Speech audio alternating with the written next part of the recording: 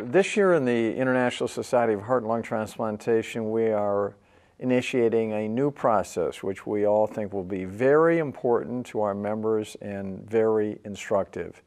And that is, we are embarking upon a history gathering mission to identify those pioneers and major contributors to our society and to the field who fortunately are still alive and can be interviewed.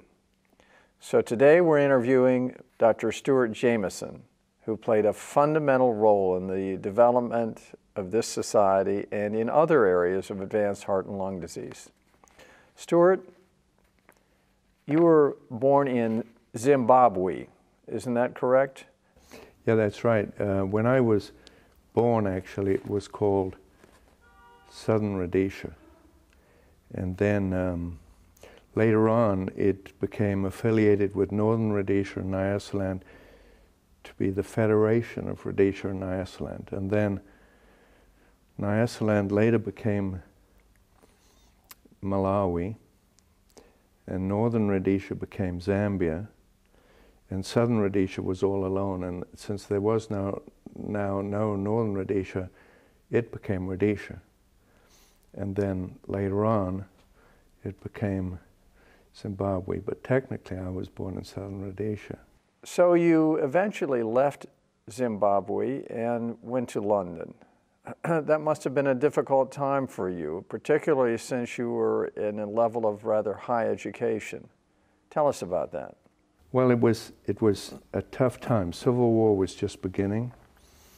Ian Smith had declared a unilateral declaration of independence from Britain about a year before.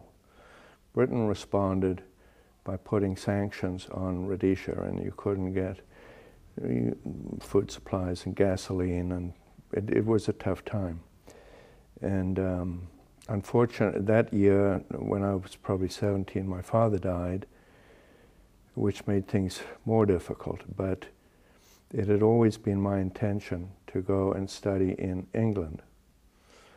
And I'd been admitted to the University of London for medical school. So at the end of 1966, I showed up in London. And it was actually a very tough time because I was sort of persona non grata in England, being from a rebel colony. And the sanctions included bank accounts, and everything was frozen. And my father had died, so I was pretty penniless, but I was determined to do medicine and basically worked my way through medical school at that time. And how did you become interested in heart surgery, and in particular, heart transplantation? Yeah, that's an interesting question. Since my earliest memory, I wanted to be a doctor. And I always wanted to be a surgeon. When I was a child, I used to operate on little grapes and take the pits out and then sew the grapes up again. And I think once I went into medical school, it seemed to me that the most cutting edge, exciting, challenging part of surgery was cardiac surgery. And of course, you remember, in the mid to late 1960s, it was nothing like it is now. But they were doing cardiac surgery at St. Mary's Hospital, where I trained, where Alexander Fleming discovered penicillin, incidentally. And even in my pre-med years, I would go and assist in the operating room, and I just became captivated with it. And then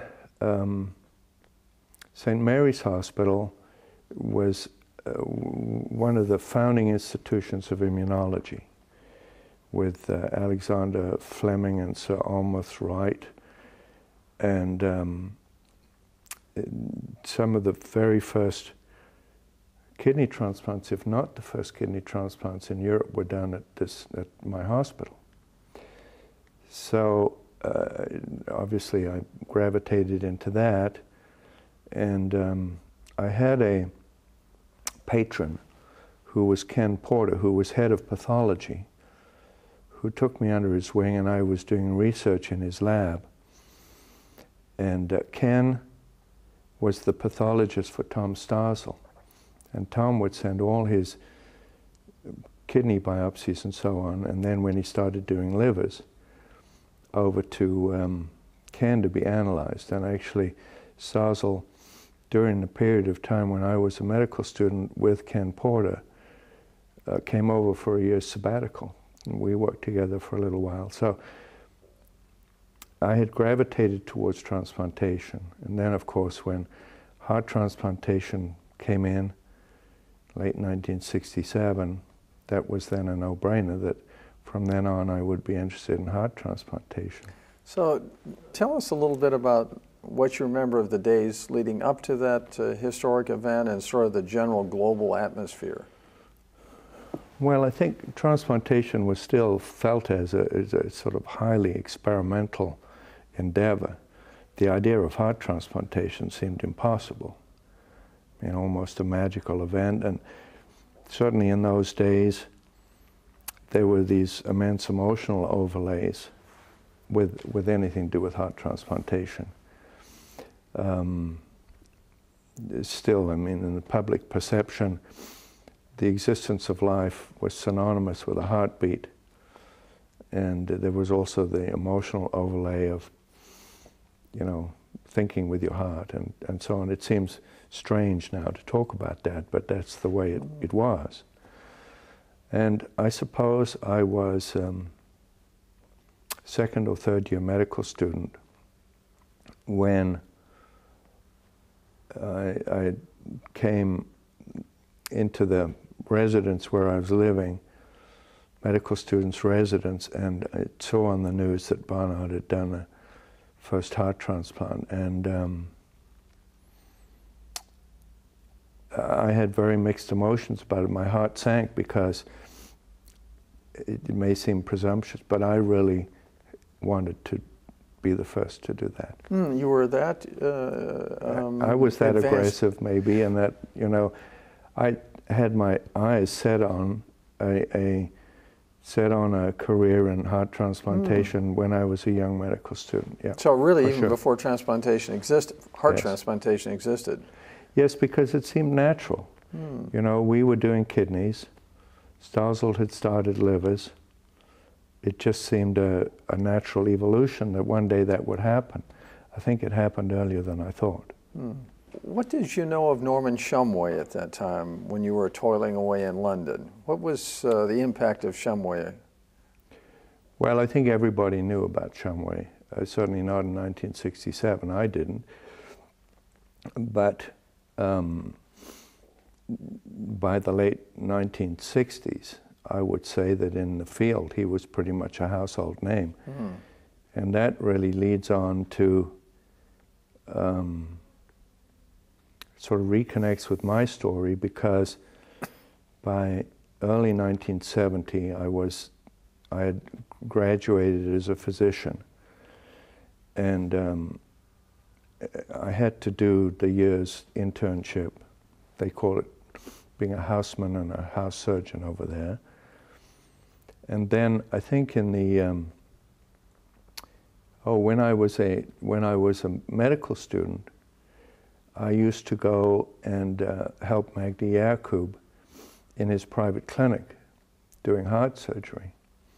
And of course he was a tremendously impressive man, and I was simply nothing at that time, peasant off the street. But he was very kind to me. He let me help him. And I got to say that was absolutely inspirational. And it was very gratifying to me that subsequently we became friends. But he was then, just as he is now, the consummate surgeon and absolute gentleman.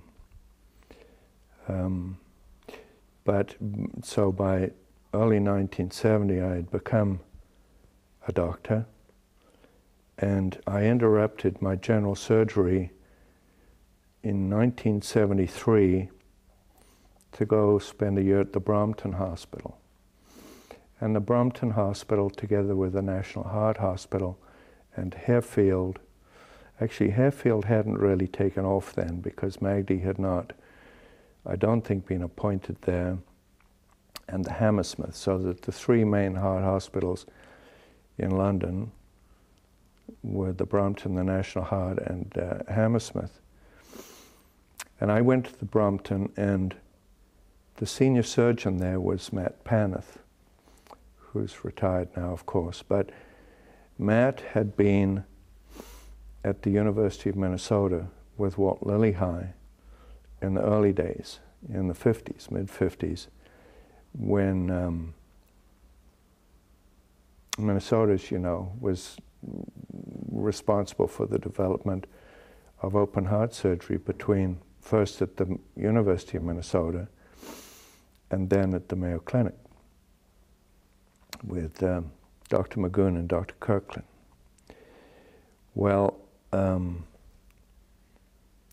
so Matt was a resident at the University of Minnesota with many people, including Christian Cabral and Shamway and Barnard. They were all residents there together.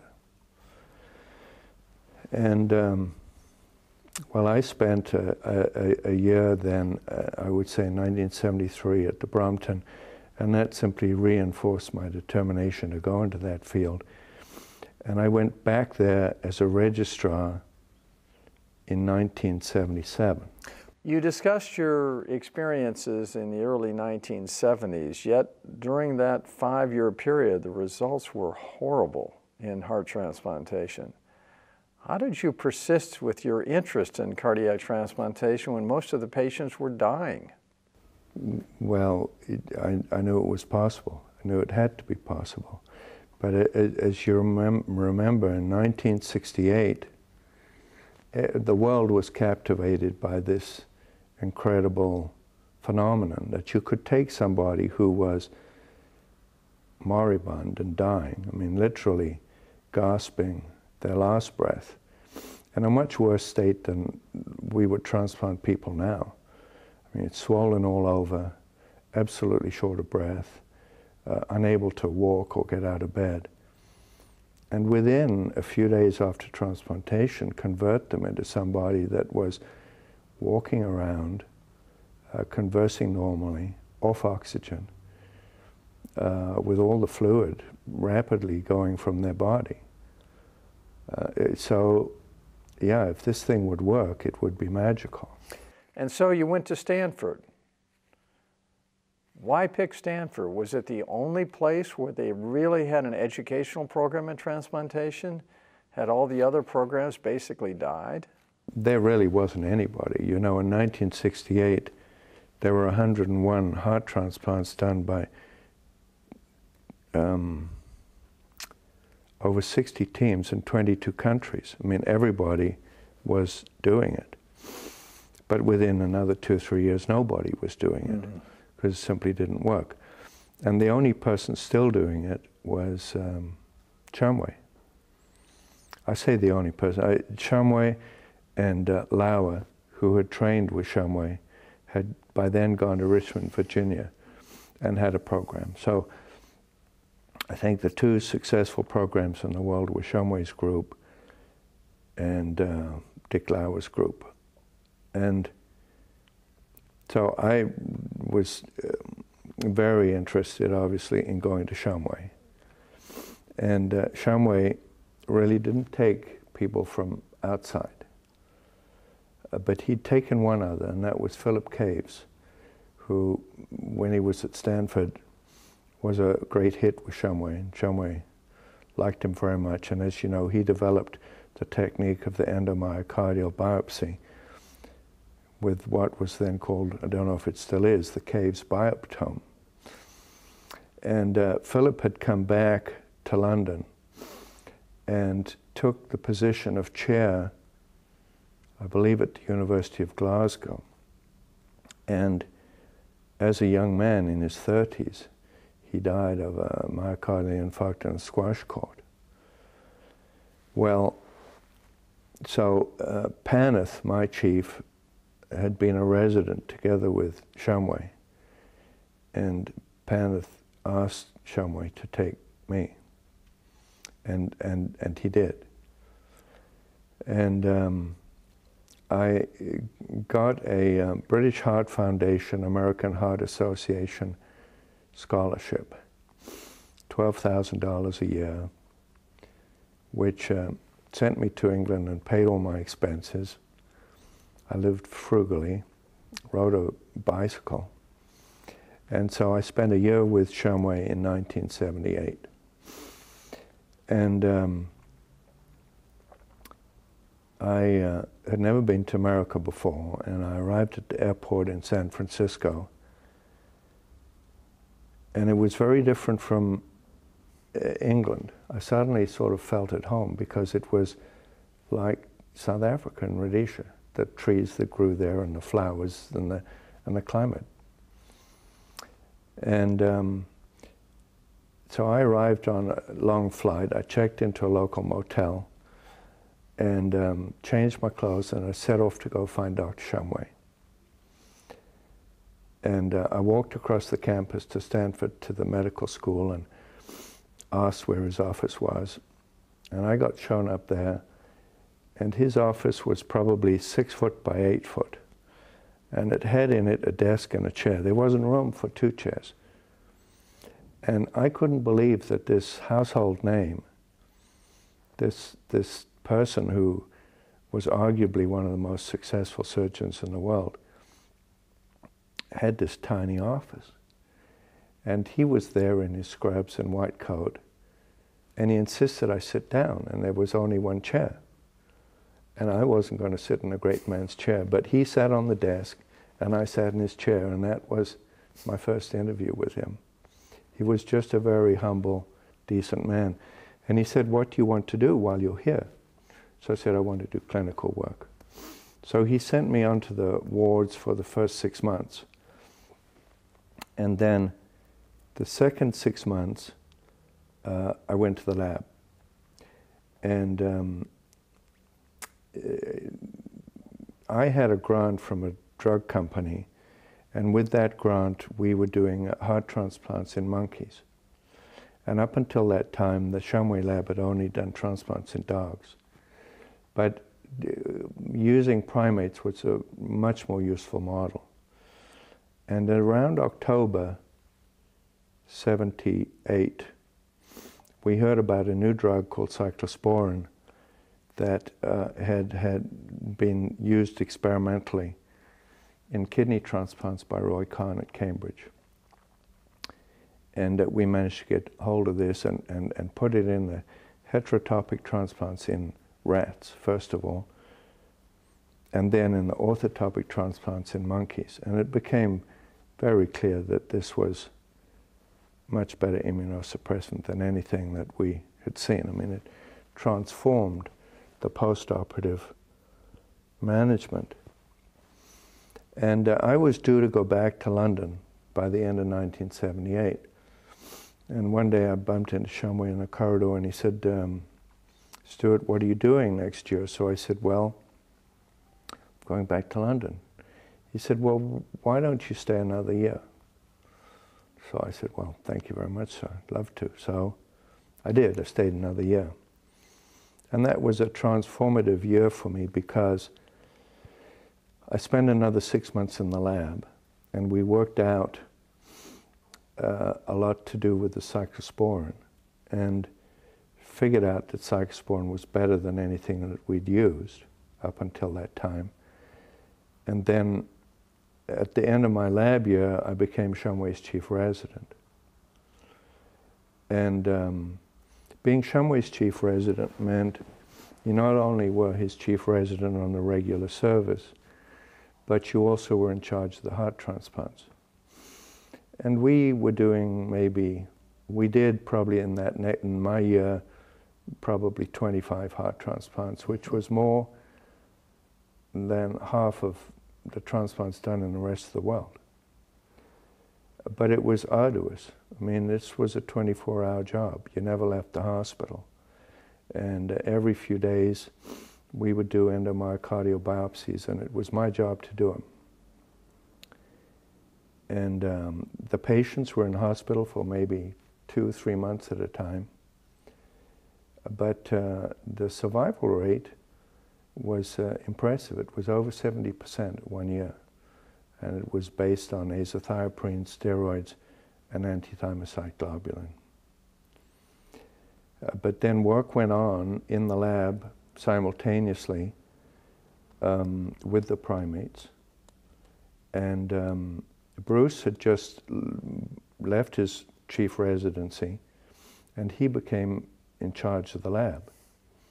So Shumway went to Bruce Wrights and said, why don't you take another look at heart and lung transplantation?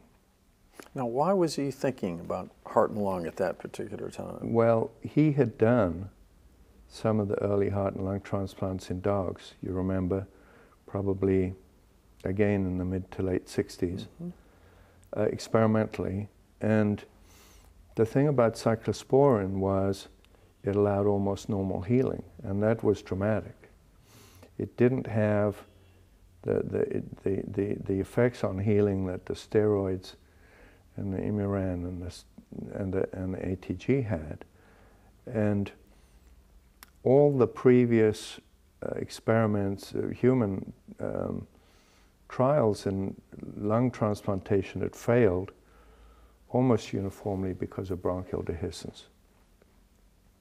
Shumway felt two things. Number one, you shouldn't do single lung transplantation, that you should just transplant the engine block, the heart and both lungs, because it would be easier. Actually, it was more difficult, but conceptually easier. And that the tracheal supply, because of the coronary tracheal collaterals, would be sounder.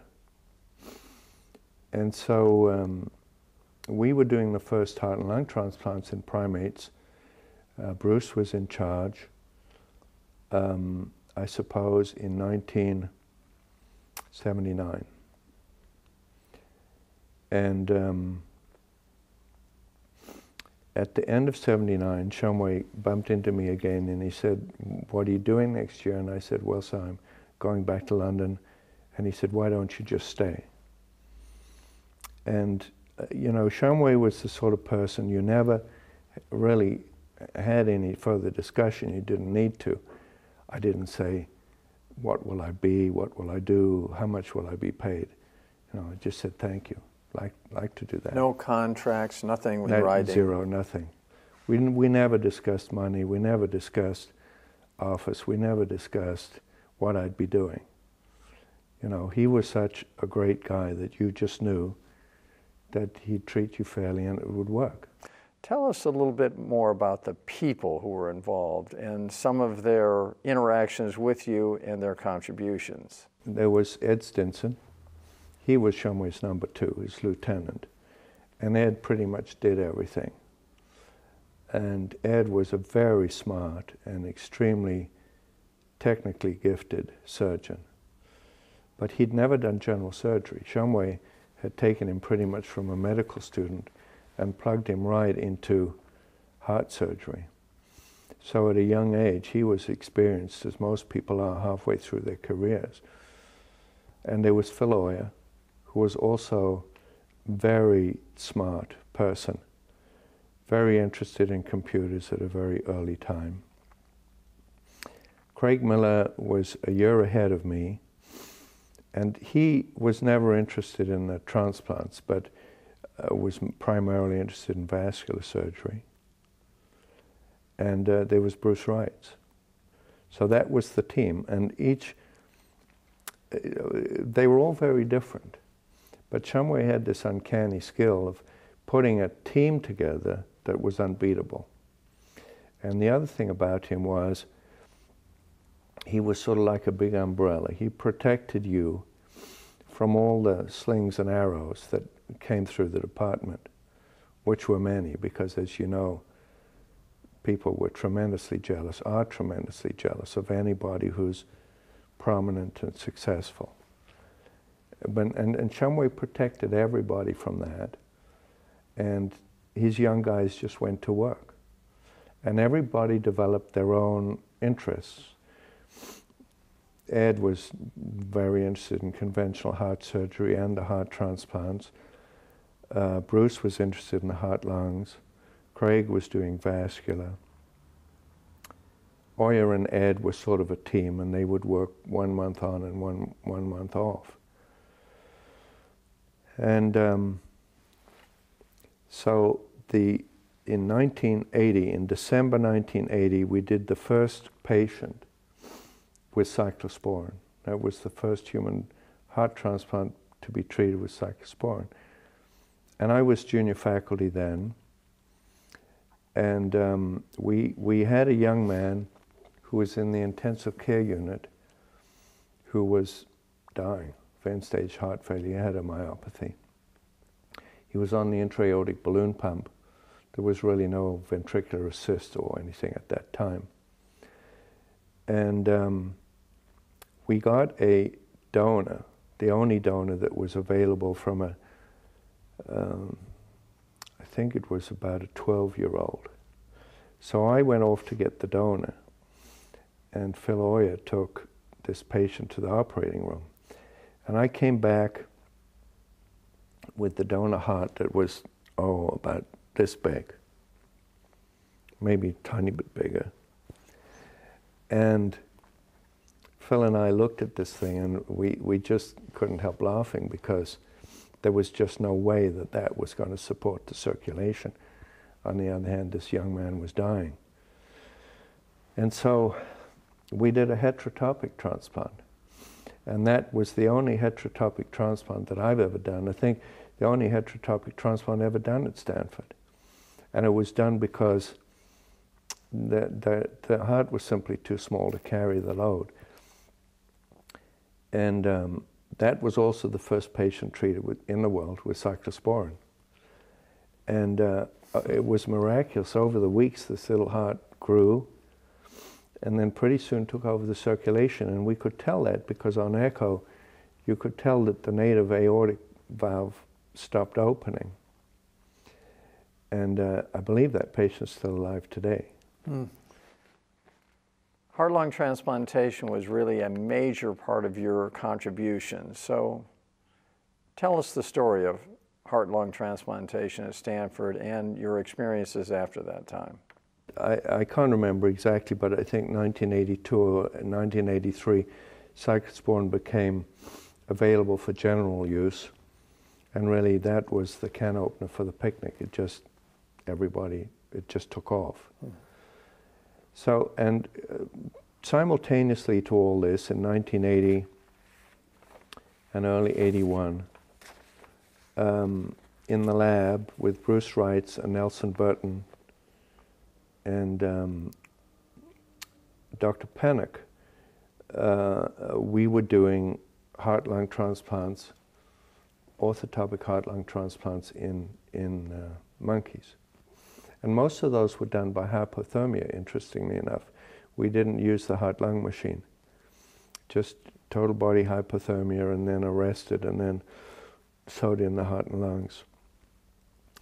And there were early long-term survivors, and it was clear that in primates, this was an endeavor that was going to work. And it seems natural now, that heart and lung transplantation works, but in dogs, heart and lung transplantation never worked, because they seem to be very dependent on the Herring-Brewer reflex to breathe in and out. And the dogs would develop this gasping type of respiration, and they would die of respiratory failure after a few days. The primates seemed to work fine, probably because they had other types of receptors, either due to blood gases or to chest wall receptors that seemed to regulate breathing. But we learned that in 1980 from those early heart and lung transplants. And then the first transplant was done by Shumway and Wrights in March 1981. And John Warwick was chief resident. And Bruce called me around 5 one evening and said that the first patient was going to be done. So we showed up in the operating room, and it took place that evening. And there was unbelievable press coverage, and there were even security guards around the operating room and in the ICU. And it was very interesting that people were so captivated by this, almost like the first heart transplant. And so in 1981, I think there were probably 5 heart-lung transplants that were done. And around the end of 1981, Bruce had decided to go to Johns Hopkins. And he made the transition in around May of 1982, at which point Chamway made me director of heart and lung transplantation. So, you know, I was very gratified by that. Obviously, I'd only been on staff for a couple of years. And here I was at age 34 or 35, the only person in the world doing heart-lung transplants. If my recollection is correct, Denton Cooley had tried one, Bernard Christian had tried one, maybe Cabral. I think the first one was done by Walt Lillihei. Lillihei, yeah. Lillihei, Christian Barnard, and Cooley. And help us understand a little bit the reasons, other than just cyclosporin, why they may have failed and the Stanford team succeeded. Well, you know, the key to Shumway's program was always a careful, methodical approach that was thoroughly grounded in careful laboratory work. And so that's not to say we didn't progress rapidly. We often did. I mean, if we had a problem in the clinic, we'd go to the lab, and maybe within 3 or 4 weeks, we would have a new drug or a new technique that would immediately go into the patients. Probably couldn't do that now, but nothing ever happened in the operating room that hadn't been carefully worked out in the animals. And I doubt very much that any of the other people that you just mentioned had done it in the lab. And so that certainly would have been one factor. Another factor probably was that the cases they chose were probably not optimal candidates. I don't know much about Lillihei's case, but I know that Barnard's case was a young child with an AV canal with severe pulmonary hypertension that died within a day probably, I think. That's not to be critical of any of those people. You know, they were taking patients in whom death within a very short period of time was a certainty. And they certainly were doing their best under the circumstances. So I would never be critical of them having done that. But the atmosphere at Stanford was just very different. That you had to produce sound laboratory work before you could go into the clinic. You've described the development and the first cases of heart and lung transplantation, and you lived through the first era of heart transplantation. Yet during that very exciting time, there was an intersection between those clinical developments and the need for the development of a society, the International Society for Heart and Lung Transplantation. You were one of the pioneers in its development. Tell us about it. Yeah, well, Ed Stinson and Phil Oyer, in 1980, if we just take that year, were probably the 2 leaders in heart transplantation. Shumway was the spiritual head. But I went to Stanford in 1978, and I left in '86. and I never saw him do a heart transplant. I mean, he didn't. He took the heat and he provided the guidance. And if you were in trouble in the operating room, he would generally come in and scrub. Not so much to help, but for moral support.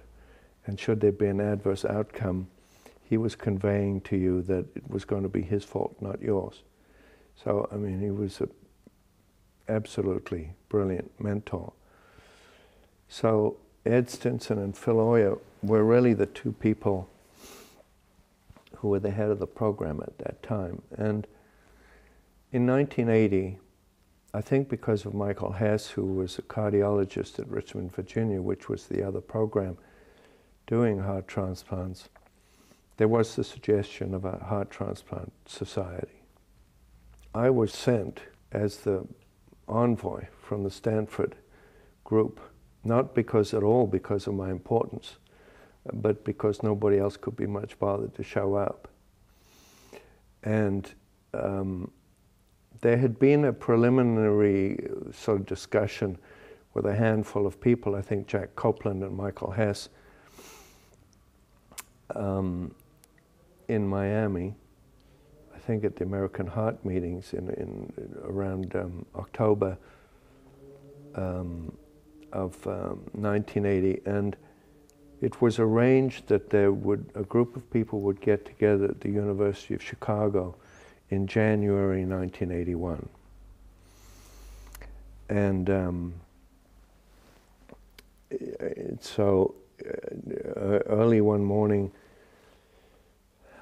with the sponsorship of Bob Replogle at University of Chicago, this group got together, and there were certainly no more than 8 people there.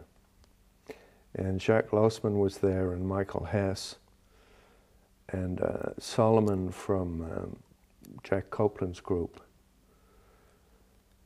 and myself, and there were a few talks to bring people up to date about what everybody was doing. And then there was discussion as to whether there should be a society of heart transplantation. And in many ways it seemed a bit foolish because nobody was doing heart transplants. And why have yet another society where you're only going to get a handful of people? But speaking for myself, I felt it was very important because it was inevitable, really, with the type of success. And this was, I guess, just a month or two after the first case of cyclosporin, that there should be a society. My feeling was to try and get some control of statistics and results. And without a society, there'd be no mechanism for that. And from my point of view, the pivotal point of the society would be that we would keep a registry. And as the programs grew, they would want to belong to the society and they would want to participate in the registry. So that was sort of a preliminary meeting, the meeting in January 81 in Chicago. And then I think the first official meeting of the society was in March 81 in San Francisco. Held in San Francisco because of Stanford, and there were maybe 40 people at that first meeting. Over half of them were from Stanford. So there was Sharon Hunt, and there was pathologist Margaret Billingham, and the surgeons, and John Schroeder, one of the cardiologists. And Shamway went, and it was sort of a fun day, just discussing where we stood. And the meeting after that in 1982 was in Arizona. And for the first 7 years, the society was so small that we felt we couldn't, it wouldn't work to have a meeting independent of another meeting. And so we alternated, I think, between the Society of Thoracic Surgeons, and we'd tag on at the beginning or the end, and the American Association of Thoracic Surgery, the beginning or the end. Because again, the society at that time, certainly for the first 6 or 7 years, was driven entirely by the surgeons. So we attached it to a surgical meeting. What did Shumway think about the society? Did he approve? I don't think he disapproved. I think he didn't think much of it. And he showed up to the first one because it was in San Francisco. But I think his attendance subsequently was pretty spotty. But, you know, he was like that in many ways. He preferred to fly under the radar. And I think having the society was a bit too prominent for him. He was made right in the beginning the honorary president. And I think that was a statement that everybody wanted to honor what he had done to bring transplantation to where it was. Because in the lay mind, the person responsible was Barnard, and of course that wasn't the case. Now, I believe you were the 4th president of the ISHLT. Well, the way it worked was that Michael Hess was the first. And after he had done his year, and I think Jack Copeland was the second, there were so few of us that I proposed that everybody be president for 2 years, because otherwise we'd soon run out of presidents. So Jack was president for years 2 and 3, and then I think Terence English was president for years 4 and 5. So I think I would have been president for years 6 and 7. So if you look at the transition of the society, and as well the field, between 1980 and your 2 years as president, did you have a sense of accomplishment, that there had been a movement towards science, or was it still quite experiential? Well, I think it was a progressive thing. The meetings slowly started to get bigger. When I was president, for the first year, the meeting was in New York. And by now, we were in the hundreds instead of in the teens. And the next year, which would have been 1988, the meeting was in Anaheim, again attached either to AATS or the STS. And it was a much bigger meeting, but it still was 200 or 300, 400 people. But the concept of being the society, being the body that maintained the registry, was adhered to. And I think that was a very important concept, because that was the beginning of some sort of scientific analysis of results, because people were using different treatment regimens. And clearly, if you didn't analyze outcomes, you would, you know, the whole idea of analyzing what your treatment was a non-starter. The other thing that I pushed very hard for was to make the Society for Heart and Lung Transplantation, because for the first few years it was the Society for Heart Transplantation, and Joel Cooper had started doing single lung transplantation, and Joel, who is a very good friend who I admire a lot, started maintaining a registry of lung transplants. And I felt that a registry of lung transplantation outside of the heart transplant registry was not appropriate.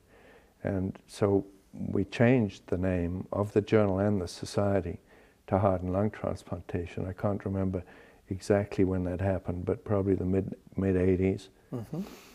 And Joel maintained a separate registry running alongside us for a while, and then eventually that died, and it, as you know, became part of the Heart and Lung Transplant registry. And the journal grew. The journal, for the first few years, we were just begging for papers. I mean, anybody who had anything to say did so through the vehicle of the journal. And you well know now that it's a very competitive journal with very good peer review articles, but it wasn't like that in the beginning. Are there any aspects of the international component of the society that you feel have been a major advantage or disadvantage to this experience of heart and lung transplantation? I do think it needs to be international. I feel that very strongly because I think that really the United States has led the way and still does, probably well over half the world's transplants. And the European group, of course, became much stronger later.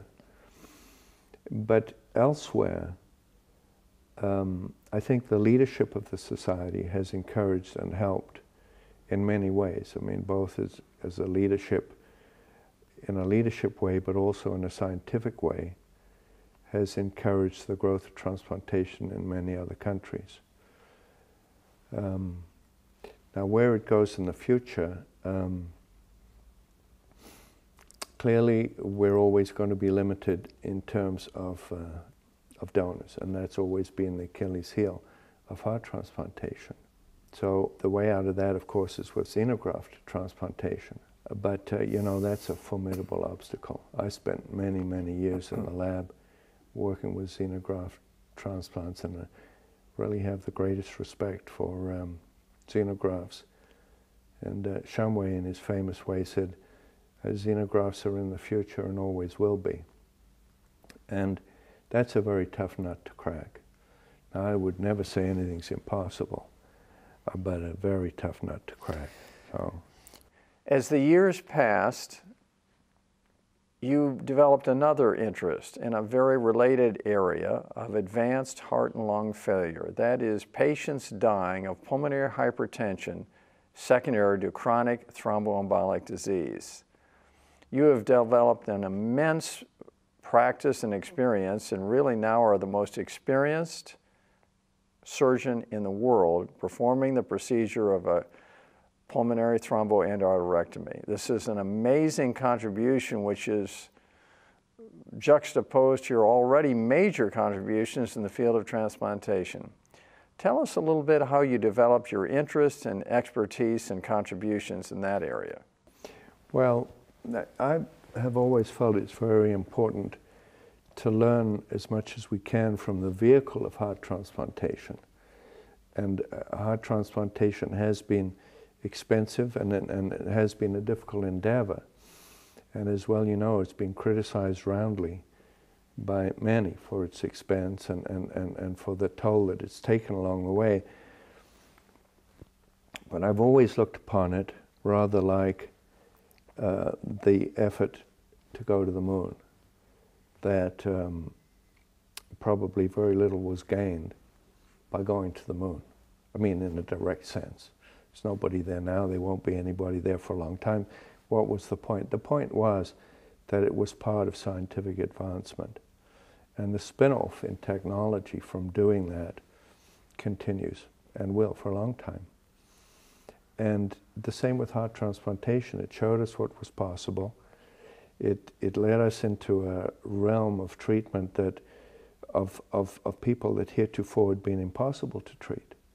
And we've learned a huge amount from it.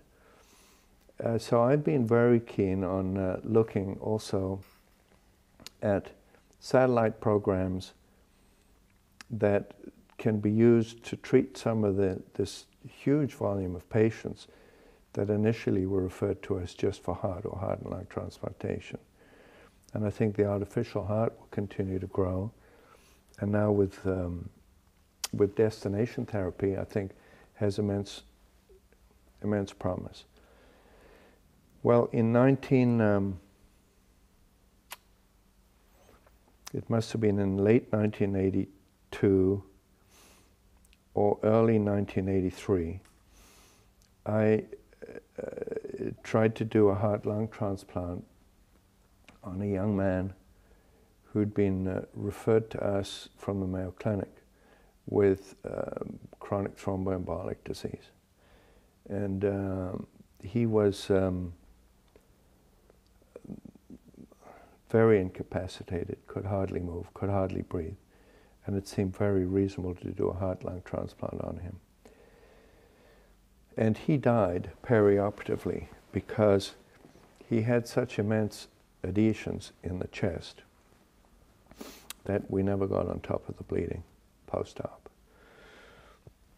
And I learned a very solid lesson from that, and I just couldn't help thinking that since this was a mechanical problem, a mechanical obstruction, that there'd have to be another way of treating that. So in any event, I went to Minnesota, and then in 1986, I went to UCSD, where I've now been for 1989 I went there, so I've now been there for 20 years. Ken Mosher was there, and Ken Mosher was a very prominent pulmonary physician who had been instrumental in persuading, firstly, Charles Hufnagel at Georgetown, and secondly, Nina Braunwald at UCSD to operate on people with chronic thromboembolic pulmonary hypertension. And because of Moser, UCSD, University of California, San Diego, had become the sort of hub for the treatment of chronic thromboembolic disease. And after Nina Braunwald had been Joe Utley, and then Pat Daly and Walt Dembitsky. And when I came to UCSD in 1989, I think a total of 140 odd of these PTEs had been done over a span of 20 years. So in essence, a handful. But I began to realize how many patients there were in the country with this disease. And I felt that this was a very dramatic treatment. It's like taking out a cork and the patient gets back to normal. And really the transplantation was completely inappropriate for these patients. And so we built up the volume. We've now done nearly 2,500 of these operations.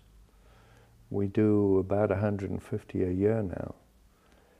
And the mortality rate in the last 2 years has been under 2%. So a very safe operation. It can be done at your leisure. You're not doing it at 2 in the morning with like a transplant. So it can be done in a carefully planned way, and the patients are essentially cured. They have to stay on Coumadin for the rest of their lives, but there's no immunosuppression and no rejection and no other sequelae. So there's no question that this is one of those areas in whom we used to do heart and lung transplants, and maybe some people in the world are still doing heart and lung transplants for this condition, I hope not, but have been, can be very readily treated now with the pulmonary endarterectomy. You know, Stuart, in many ways you're a very fortunate man. You've had the opportunities and the timing to make major contributions, not only in the field of transplantation, not only in the field of thromboembolic disease, but also in the formation of a society which we feel is one of the most important scientific societies in the world, ISHLT. When you're talking to young surgeons and those interested in this field, how do you help get them out of the doldrums of their everyday activities and inspire them to do what you did, to find an opportunity, take advantage of it, provide the work ethic, and actually contribute? What's your secret? Well, you know, somebody once said everything in life is luck and timing. And I think I've been really lucky to have first great mentors. I mean, Matt Paneth took me under his wing, well, starting with Porter and then Paneth and then Shumway. These people were like fathers to me. And there's no question that I was very fortunate to be accepted into their programs at the right time and given the opportunity to participate in being part of a difference. But apart from luck and timing, you know, there's just no free lunch. And I think if I retired 10 years ago, I would have put in more hours than any of the trainees that I see come through now if they lived to 70. And I think all of us, our generation, didn't have the expectations that many people do now of things being there, available and handed to you. I really believe that it doesn't matter in what field you are, that you may be lucky, you may be gifted, but without that ingredient of hard work and dedication, putting in the hours, that part of it doesn't make any difference. And you and I have been very lucky to have a career where we love what we do, and so that the work doesn't seem like work. And it's just fun. And I've been so lucky to work with people who saw it as fun. And it was just a privilege working with them, and was a wonderful experience. And I think that there are still people like that out there, maybe less of them. But you know, we've just gone through our residency interviews, and for next year, and this crop of young people coming through are as good a caliber, smart, wonderful pedigrees as any that I've ever seen in 30 years. And I don't think that the volume of applicants, certainly to our program, is down either. And I think there always will be exceptional people that will make a difference. Heart surgery, heart and lung surgery, is still one of the most challenging and therefore one of the most exciting specialties. It's still very cutting edge. After I did my first heart transplant, which was on July 4th, 1978, I thought, I've climbed the mountain. That's the pinnacle there. Everything from here on is down. What is going to be next? But there always is something, isn't there? Then there was heart and lung transplantation. Then there was single lung transplantation, then double lung transplantation, then living-related transplantation. In the field of heart surgery is the whole field of pediatrics, which is immensely innovative and becoming more so. In adult cardiac surgery, there's minimally invasive and potentially robotic surgery. And now stem cell therapy and left ventricular assist devices. There's always something new on the horizon. And so I am not at all one of those people that think that heart surgery has seen its best days. I just wish I was starting all over again, because I think the next 30 or 40 years will be more exciting than the last. Stuart, thank you very much. You're welcome.